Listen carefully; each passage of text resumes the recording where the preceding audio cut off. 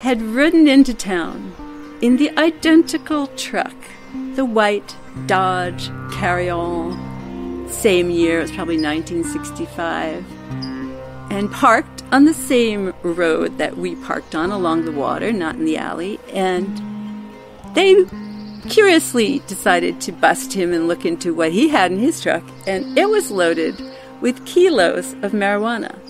It was the biggest drug bust in Puerto Vallarta's history. Apparently, #van life and hippies were all too common in Mexico in the 70s, leading to a classic case of mistaken identity. Joanna and Jeffrey's van, so thoughtfully decorated with hand-sewn curtains, was identical to another hippie's, who, unfortunately for Joanna and Jeffrey, was a huge pot smuggler. And the federales of Puerto Vallarta assumed that all hippies with matching vans were part of that same pot smuggling ring. Now, the local jail was a surprisingly pleasant place. But hanging over Joanna's head was the prospect of a conviction that would send her boyfriend to prison in Guadalajara, a hellhole in which Jeffrey would probably die, according to almost everyone. She calls the consulate official. And he's like, okay, the arraignment is going to be probably next week, and you're going to be in a courtroom, and there's going to be a judge. And you have to come up with a good story why Jeffrey punched a policeman. This is what you should tell him.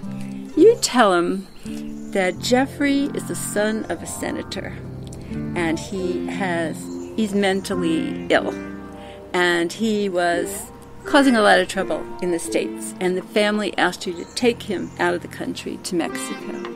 And that's why he acted this way. He's mentally ill. And he would never, no one in their right mind would ever punch a Mexican policeman.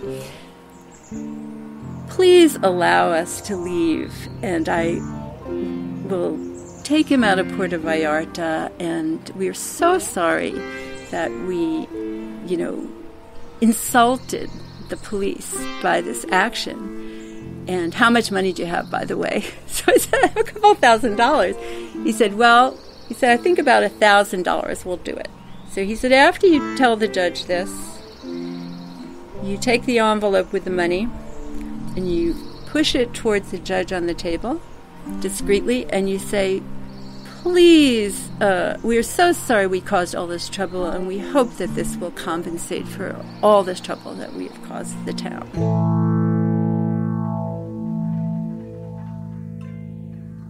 With a Spanish-English dictionary, Joanna writes a monologue. Now, luckily, she's an actress, and she knows this will be her most important role ever.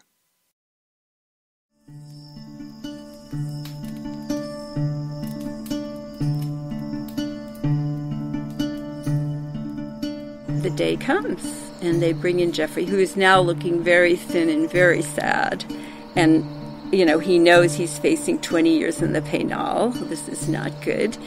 And so his case is called, and I stand up in front of the big desk and I deliver my speech, in Spanish. Please forgive him. He didn't know what he was doing. He is not in his right mind. He's had this problem before. He has hit other people, I even surprised myself.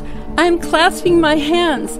I'm raising them in supplication to the judge. I'm pointing to Jeffrey, which we had planned before. And I was like, when I get to the part of please forgive him and let him go, I'm going to point to you. And you are going to get down on your knees on the floor. And you are going to beg like this, please let me go. So I'm crying. I literally have thrown myself into this performance. Tears are streaming down my face. He's crying. This drama is going on. The judge is looking very stern. And he was like, okay, enough. I will reconsider. And this is a very serious offense. And I could give him 20 years in the penal. But because of the special circumstances, and I'm thinking, and I have slipped him the money as well as with the pleading. And I'm thinking, okay, it's done. I paid the money. I gave the apology.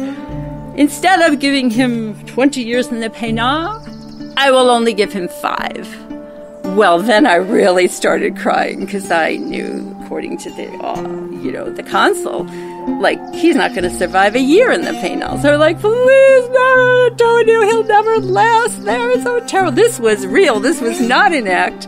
So okay, all right. I will change the sentence. I will allow you to be on probation, and you must take him out of Puerto Vallarta by sunset, and you may never return to Puerto Vallarta again. So it was like a reprieve. Like, thank you. We walk out of this courtroom. We go back to the hotel. We pack my few things. We drive out of town. We're still shaking. We park about 10, 20 miles north of Puerto Vallarta. We're out of town by sunset. We're not in Puerto Vallarta city limits. And we realize that he just escaped, probably dying in a prison in Mexico.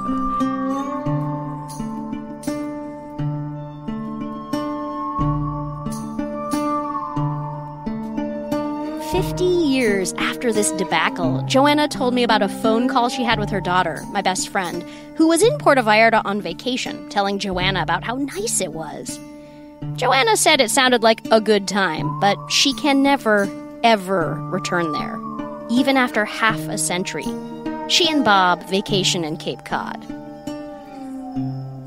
Joanna's story is cautionary, reminding one to stay sober while traveling in countries with strict drug laws, and attempt to maintain a moderately tidy, not total hippie appearance while abroad, because many humans do judge a book by its cover.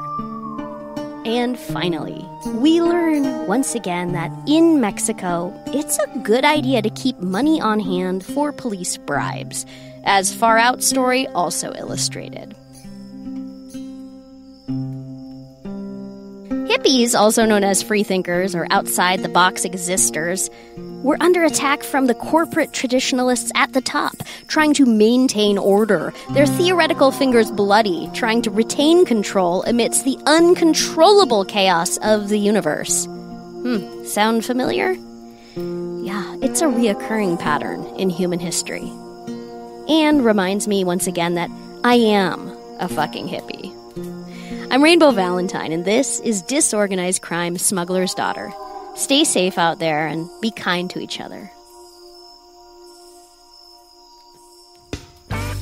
Disorganized Crime Smuggler's Daughter is written and recorded by me, Rainbow Valentine. Our producers are Gabby Watts and Taylor Church.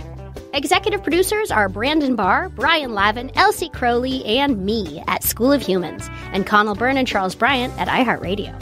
Our music is by Gabby Lala and Claire Campbell, with original theme by Mark Karen and me. You can follow us online at disorganizedcrimepodcast.com.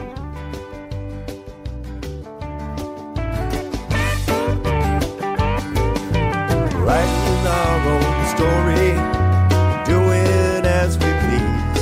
Tamalpais, sleeping princess of the redwood trees. She helps us keep it real. A handshake seals the deal. Grab the stash, seal the meal, and load up these old wheels. Rolling a doobie, young, rich, and groovy.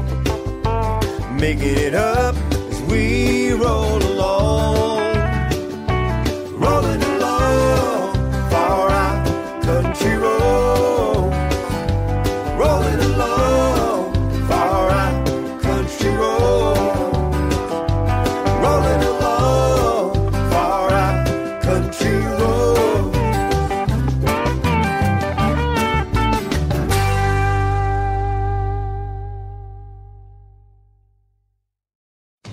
In order to create change, you have to get uncomfortable. Join the Breakfast Club for a special conversation with conservative radio host Rush Limbaugh.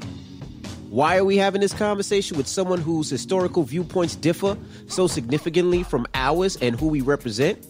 Because the dialogue has to be open beyond who we know or who we talk to every morning. Listen to The Breakfast Club on the iHeartRadio app, Apple Podcasts, or wherever you get your podcasts.